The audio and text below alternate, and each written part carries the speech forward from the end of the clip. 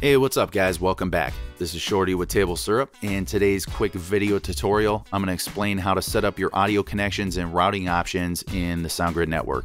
In our previous video, we'd set up our SoundGrid inventory where we assigned which IOs, drivers, and servers were available on the network. And today we're going to make connections. So we click on Audio, SoundGrid Connections, or press F3. And this is where we're going to manage audio patching in the SoundGrid network. In this example, I'm going to show the most common and standard configuration of MultiRack SoundGrid, and we'll patch audio from a SoundGrid interface into MultiRack SoundGrid and back from the SoundGrid server to the interface. So the first thing we want to do is double click to add a connection. In the left-hand column under Source, we'll select which SoundGrid IO we want to use. In this case, we're going to use the MGB. And we want to route that into MultiRack. So under the Destination column, we're going to select MultiRack. Under both columns, you'll see a channel range. Now, this is where we'll assign the number of channels to be used. In networking terms, this is a half duplex connection.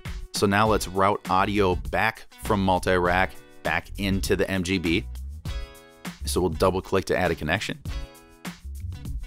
We'll select MultiRack as our source. The MGB is our destination.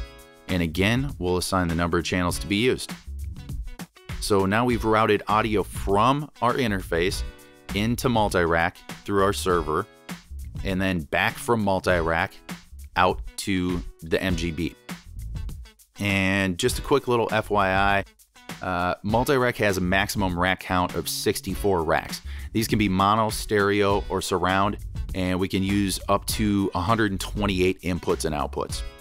So now that we've got our routing assigned, we can turn our connections on, select Apply, and click OK.